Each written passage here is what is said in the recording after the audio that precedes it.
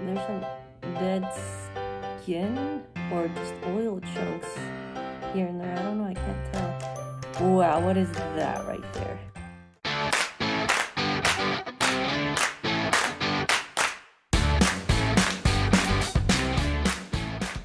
Hello! So in my last video, I showed you guys what the pores on my face look like up close, and someone had commented in that video requesting me to show you guys what my hair and scalp look like up close using the same microscope camera. So I thought I'd be doing that for you guys today. So like my old video, I thought I would show you guys what my scalp looks like before I wash my hair and after I wash my hair. Just to let you guys know, I wash my hair only once a week, usually on the weekends, either Saturday or Sunday, depending on which day I'm more free. I do co-wash 2 to 3 times in between during the week, so it might look a little grosser than usual. So here we go. Alrighty, so here is my scalp before I wash my hair. So this is my hairline. I don't really know what to make of this. That looks like dead skin right there. And here is closer to the top of my head, the crown of my head.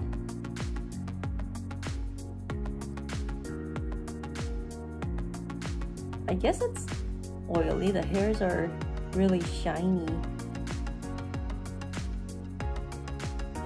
This really makes me curious what it's gonna look like after the hair wash. There's some dead skin or just oil chunks here and there. I don't know, I can't tell. Wow, what is that right there? No, shoot, I missed it. Okay, here's like my typical hairline. Oh, yep, the hair strands are very oily, very, very shiny. It's really hard to look at the scalp because the hair strands keep getting in the way. Well, that was a little harder to record than I thought. I guess I need a third hand to help me separate out the hair so I can get a better look at the scalp, but I think I got a pretty good enough idea. Okay, so I'm gonna go hop in the shower, give my hair a good wash, and come back to show you guys what my scalp looks like up close. So I'll see you in a bit. Okay, so I shampooed my hair and applied a DIY hair treatment, which I will talk about in a minute. And I have it covered with this heat cap. I'm gonna be leaving it on for about an hour. And in the meantime, I thought I'd talk to you guys about the products I use in my hair.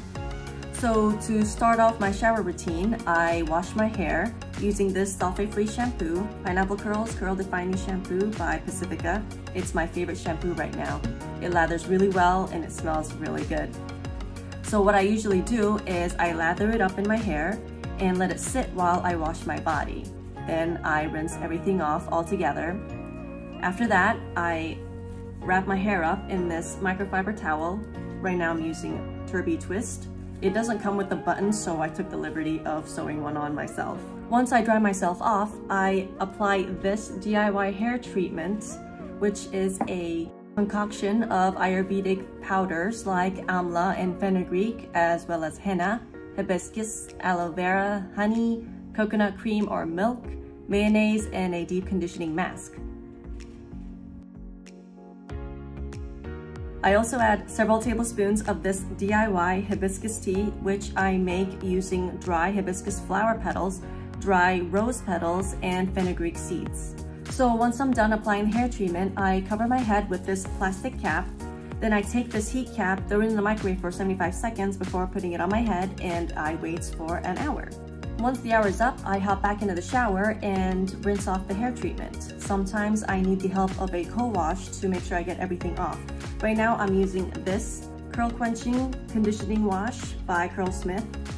After that, once again, I twist my hair up in this microfiber towel. And then I spray my hair with the DIY hibiscus tea. Okay, it's been about an hour. I'm gonna go rinse this off and come back to show you guys my scalp up close. So I'll see you in a bit. Alrighty, I rinsed my hair out and sprayed the hibiscus tea all over and let my hair air dry. It's almost fully dry now, so I'm ready to take a look at my scalp up close. Okay, here we go. Okay, so starting with my hairline again.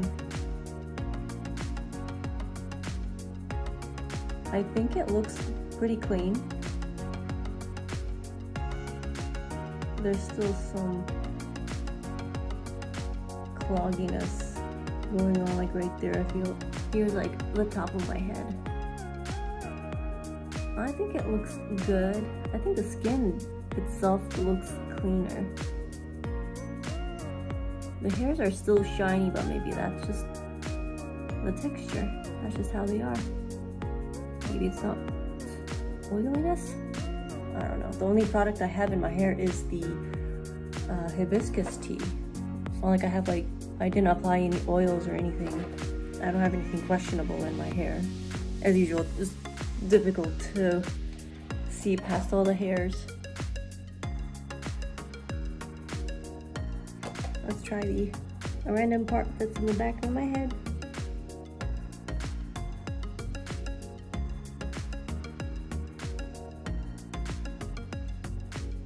So this is where my hairline is. So you can see the scalp better.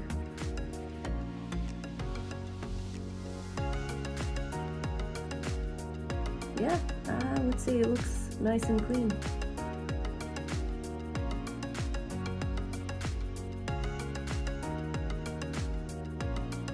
Yeah.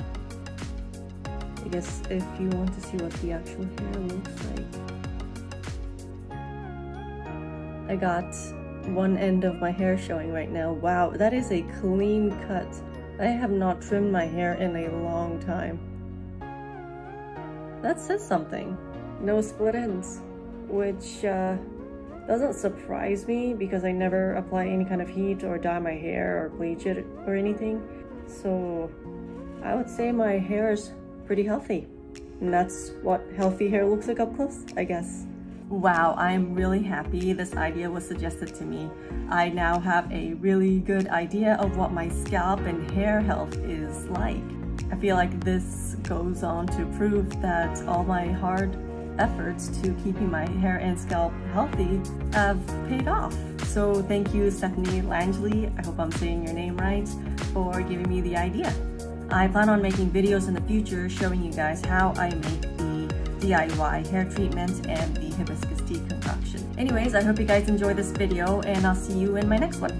Thanks for watching.